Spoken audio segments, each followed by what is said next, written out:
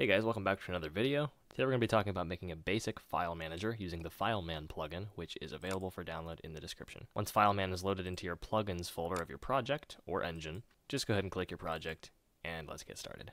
To make sure everything's installed properly, go into the plugins folder and scroll all the way down to blueprints. Inside of the blueprints you should see FileMan right here, and just click enable, make sure it's enabled, restart your project, and you should be set. Anyway, back to it. Let's see what we're actually working with. In the level blueprint, I'm just going to delete everything and we'll select FileMan. We have 4 nodes right here. Delete, get all files in path, read, and write. So what I'm going to do is I'm going to get all the files in a path, and then we're going to expose them on the screen so that we can see them, edit them, and delete them. So to do that, I'm going to find a good path. So let's go back into our files. This is actually the origin point that the plugin looks for. In a packaged game, this origin point is actually the step up from the root directory. So you'll have your exe file, and then you have a folder that is called your project name. Inside that project folder, that is the root, but inside of the engine, when we're working as a project, this project directory is the root. So what that means is we're going to go ahead and create a folder called stuff.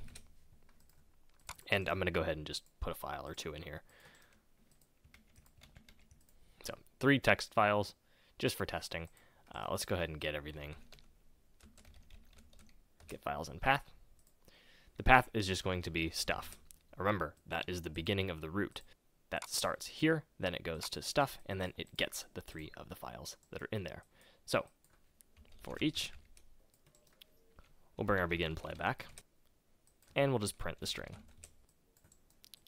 This will print the names of the files. There they are. So for actually making a file manager, we're going to want to make some UI. So in my UI section, I'm going to go ahead and create a UI that's going to be called File Manager.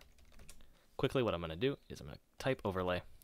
We're going to make our file manager inside of an overlay, and the overlay is going to be centered in the middle of the screen. I'll use an image for the background. Just drag that into the overlay and size it to fit horizontally and vertically while setting the color to whatever color you want. Next, I'm going to add a scroll box. This scroll box is going to be the parent component for where we actually spawn in our files. Just go ahead and set that to the same settings where it horizontally fills, and we'll set a padding of maybe 24 each. And on the top, we're going to do something a little bit extra. We'll go ahead and set this to 100. I'm going to wrap this image with a horizontal box, and then I'm going to throw a text box into the horizontal box so we can actually select our directory. We'll center it, fill it, and then fill this horizontally so we have a big text box to work with.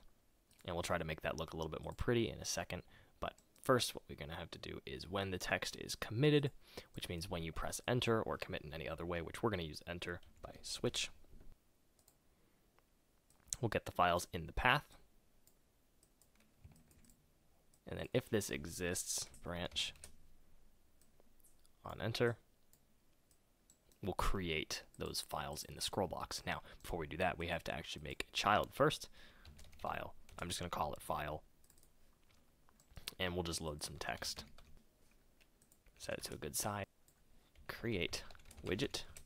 And this widget is going to have a name in the variables. File name. Set that to string. And we want to make sure this is instance editable and exposed on spawn. Compile, save, and grab our file using that file name.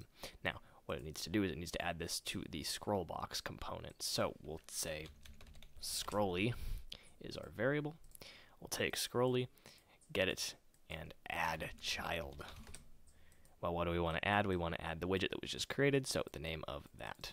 One last thing, when we enter in new directories, what's going to happen is it's going to add everything. So before anything happens here, what I'm actually going to do is clear the children so we can always have a nice refreshed UI. In my level blueprint, I'm just going to create that widget. Get our file manager widget, add to viewport, and then we can launch our game. So now that we're in here, we'll just type stuff, press enter. There's our text blocks. I forgot to actually bind those to the file name.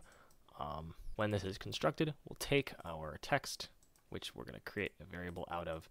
We'll take that variable, and then we set our text to the text. There we go. When it's constructed, it sets that to what the value of the string is, converts that to the text, and then we should be able to visualize the actual files. So let's go ahead, stuff. There we go, our file names. Let's type source. There's our source files. Let's type content. And there's our content files. I'm going to try to do some prettying up of the file manager before I get into editing and deleting. We'll go ahead into our file and make a reference to the file manager which it comes from. Call it parent. Do the same thing that you did with the file name and expose it on spawn. Now we have a parent section in our file widget. We'll go ahead and set this to self.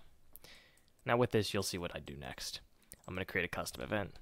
Call it refresh. Set that to these. And for our actual text value, what we're going to get is, we'll drag all of this out.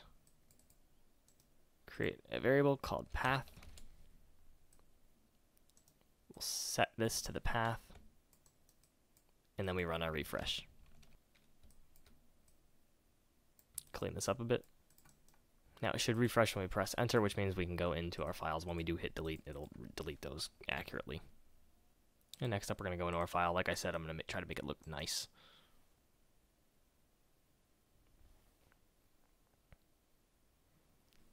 I'll then make a button that goes over top of this. Something I like to do with buttons is just take the opacity down. Now we have a button that looks like this. That's how we'll edit them, but how are we going to delete them? Make another button. Orient it to the right, which is way over here. Get some nice looking text. Set the text to delete.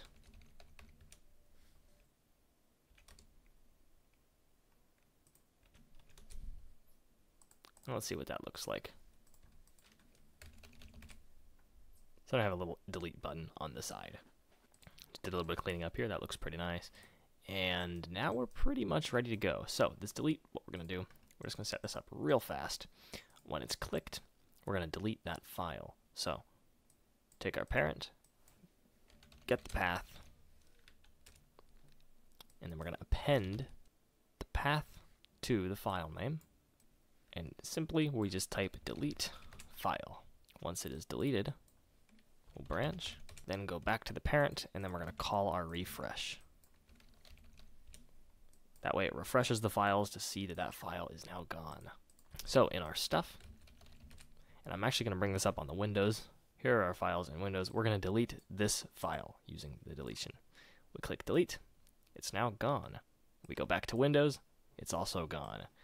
So that's how deleting works. Let's go into actually editing. I'm just going to make a small text box, multi-line text box that's going to go on this side. And we'll use this for editing the text. It's initially going to be set to invisible though, so hidden. When the file is clicked, we'll get our button.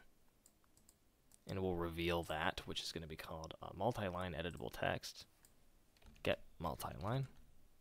And set the visibility to visible. Okay. Now that that's done, we'll go ahead and read the file. And we'll set this text to the content of the file. And then when it's pressed, when enter is pressed, so we will bind on text committed, create a custom event, save text. We'll save text, or write file, my bad. We will write the content to the file name. Now, before we do anything, I actually just realized our file name is just going to save to the root. So what we have to do first is get our path. The path actually comes from the parent, so we get our path. We have to do that append again. Put your slash, then your file name, and then you save. Now, going in here, we should have something decent. Stuff. Click this. Type hello world. This is a test. I press enter. Actually, technically, when this is commit, we'll just click off of it because that's a better commit method than using enter. That doesn't show up, though, for some reason. Let me see why. Okay, yeah, so you need to actually drag down here. That's why. That was my issue. I was actually pulling the file without the path name. That always throws me off, is having the path there. But anyway, yeah, going back in here. Stuff. Let's open this back up. Hello. I press enter. Whatever. I pull off of that. I go back in. It still says hello. I click off. It should disappear. We'll say goodbye. In this one, enter again doesn't do that. But when we actually open these, they open accordingly. That's a basic file manager inside of Unreal. That is how you would go about doing that. Thank you guys for watching, and I hope you enjoy the plugin. Make sure to subscribe, like the video, and definitely check out that plugin in the description. I will see you guys next time.